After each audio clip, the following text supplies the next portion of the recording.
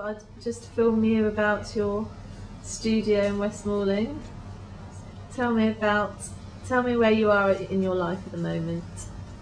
I'm here. Yeah. Are you happy to be here? Sorry, do you mind if I scratch my arse on the camera? Or No, not? not at all. Not Do you at all. want me to look into the camera or look at you? No, look into the camera. Looks very black in there. Is there anybody in there watching or not? No, I don't know. So what are your plans for today?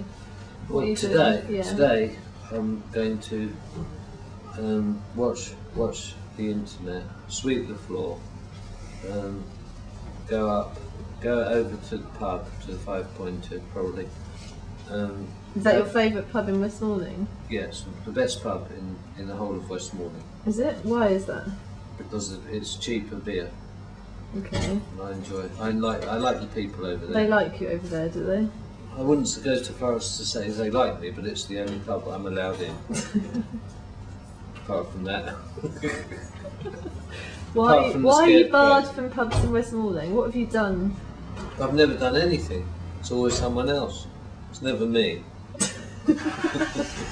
I'm always, I'm a pleasant person. I'm never causing any trouble. Why have you chosen to stay here? In West Malling? Yeah.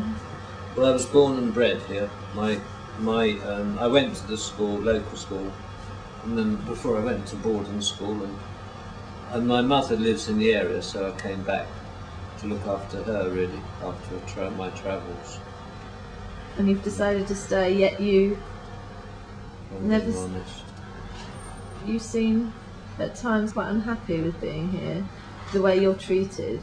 Why do you stick it out? I suppose I'm stubborn, really. I've got a lovely studio. I'm very lucky to have a nice studio. I can work here. The most important thing in my life really is my work, which is painting, as you know. So if I can paint, then I keep going.